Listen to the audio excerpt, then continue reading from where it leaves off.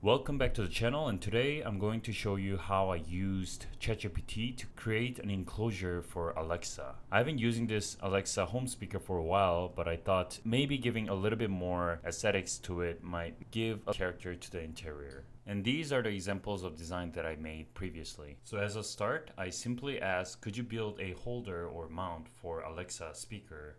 And ChatGPT started creating all the description about the product, and then they showed this image. Overall, I think this is very fabricable using 3D printing. So I like the concept and then asked ChatGPT to create more designs like this. However, the follow images were not really fabricable or designable, considering that it is a holder or mount for the Alexa, and that's why I added more details which created this image closer to the concept that I wanted. I gave another image and then told it to mix these two images. The image that you see on the right is actually the image that I found from Pinterest, which ended up generating this image. And I wanted more variations on materials and finishes, so I gave another reference image, which did seem like a contemporary art. However, I believe this one would be difficult to manufacture. I asked, can you create something like a dinosaur or like a dog where it has the form of some animal? And it threw out a bunch of images, and this one is what I chose among these images that is fabricable and also easy to model. I also asked, can you design something that kind of looks like a helmet, and this is what it created.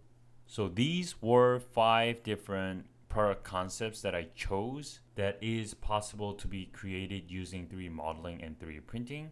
Which one is your favorite? Let me know in the comments so that I can model and then 3D print the actual product in the following video. Thank you for watching.